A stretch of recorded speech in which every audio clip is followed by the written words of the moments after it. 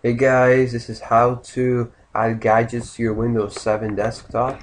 So basically, when you have your Windows 7, you're just on your desktop, you want to right click and then you want to go down here and it's going to say screen resolution, personalize, and in the middle it's going to say gadgets.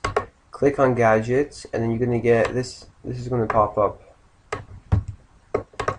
Okay, so basically you can add anything you want. So let's say if I want weather. So I add weather here, then I can click on options, and options pops up.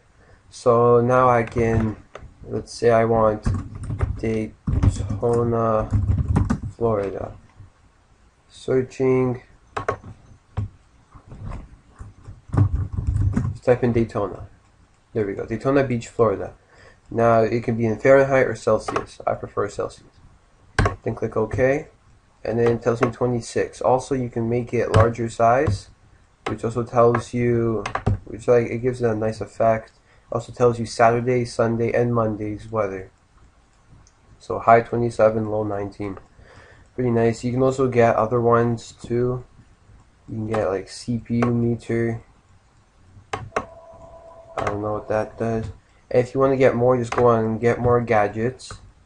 Then let's say if you want the world clock, click on download and then you click on install and there we go. There is the world clock, Wednesday. I have to just find the date.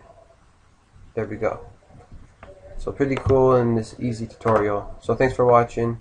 Comment, like, and subscribe.